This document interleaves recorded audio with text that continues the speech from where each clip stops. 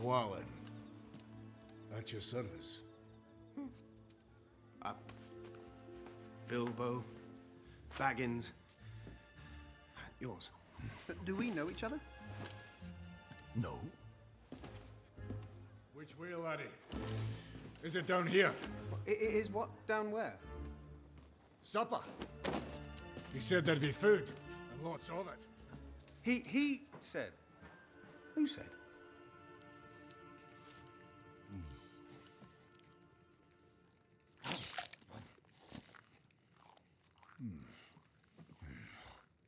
Very goodness. Any more? What? Yes, yes.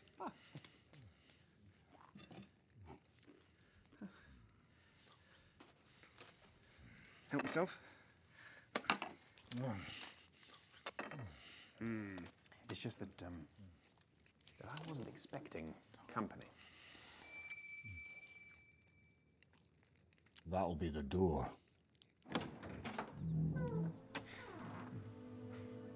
Balin, at your service. Good evening. Yes, yes, it is. Though I think it might rain later. Am I late? Late for what? Oh! Evening, brother. Oh, by my beard. You're shorter and wider than last we met. Wider, not shorter. Sharp enough for both of us. Oh.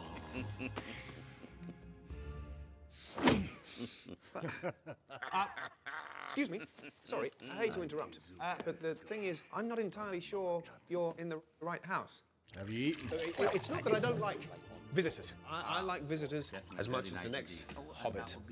But I do like to know them before they come visiting.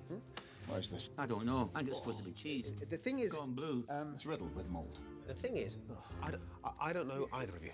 Not in the slightest. I don't mean to be blunt, but I had to speak my mind. I'm sorry.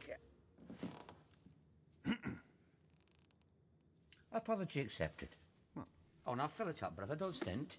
You want to get stuck in? I could eat again if you wanted. Feely. And Keely. At your service. You must be Mr. Boggins. No, you can't come in. You come to the wrong house. What? Has it been cancelled? No one told us. No, nothing's been cancelled. That's a relief. Careful with these, but just had them sharpened. It's nice, this place. Did you do it yourself? Well, no, it's been in the family for years. That's my mother's glory box. Can you please not do that? Keely, come on. Give us a hand. Mr. Dwalin. Let's shove this in the hallway, otherwise we'll never get everyone in. Hey, everyone? How many more are there? Lifter, where do you want this? Oh, no. No, there's nobody home!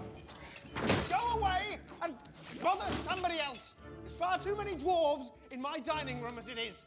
If this is some clothead's idea of a joke, I can only say it is in very poor taste.